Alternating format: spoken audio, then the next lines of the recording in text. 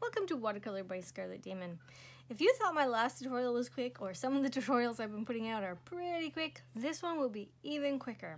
Today we are talking about wax and wax resist, a technique called wax resist. It is extremely simple. The things to know is the wax will not come off your paper. So once you put it down, it's stuck. And I recommend doing a lot of practicing, trying it out, see what you like before you tackle a watercolor page that's of any significant value. So I'm going to use this page. This was part of our sponge. These are all marks done by sponges, and down here I've used a few to make a little picture of kind of like a forest or underneath the flowers. And I want to just come in here and, I don't know, what should we do?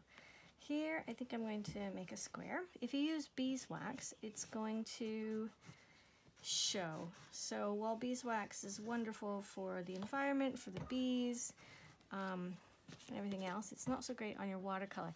You can also use tiny little candles. This one is also a candle. This is a Christmas candle from Germany. They're very short. And this is a birthday candle. This is a piece of white oil pastel. Now, this will work differently, but it will have a very similar effect. So I've gone ahead here, I've just drawn in a square on that one, and because it's white you can't really see where it is, so you have to be careful. You also have to be careful of these little flickety pieces at the end because you don't want them to smear into something else. Okay, so we've got a few bits here. Let's come back with our brush and see.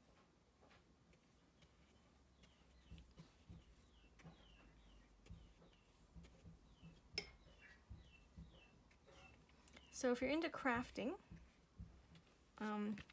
or maybe you were doing a full scene of a tree and there's lots of little bits of highlights in the leaves and lots of light bits, and instead of using the other options like masking fluid or permanent masking or something, you want to come in and maybe toss in a whole bunch of random little marks that will represent all the highlights in the tree. Let's come down here.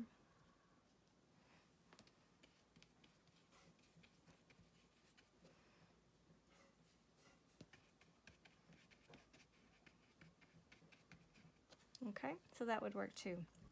Now that's about as good as it's going to get. So the wax is actually pushing the paint off. It's sealing in the paper and just moving the paint right out of the way. So if you don't have access to masking fluid, or you don't have paper that's strong enough to deal with masking fluid, and you want to have a similar technique on a budget, this would be a definite way to do it.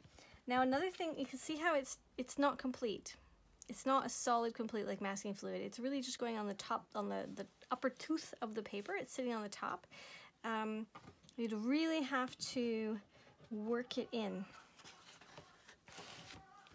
Really have to work it in order to get a complete cover. And if you're going to do that and you want to make sure that it's completely covered and you don't have any stray pieces, I would use masking fluid.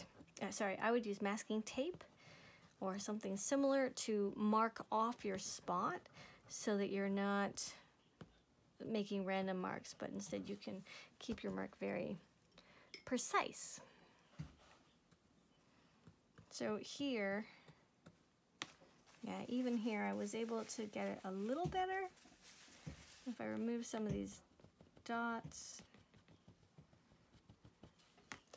it's better, but it's not perfect. The crayons are an option, candles is an option, and so is wax pastel. These things will all work to give you this lovely effect. And if you're into crafting or making cards, this can be really, really cool. Definitely. I can think of many things that I would like to do with this. Please visit me over on my school and let me know how you did. You can post your work there. Let me see what you've done. Follow along with our class assignments. Join the conversation and get more in-depth knowledge and information and on all of my classes and lessons and such. Thanks for watching. I'm Scarlett, and I will see you in tomorrow's tutorial. Toodaloo!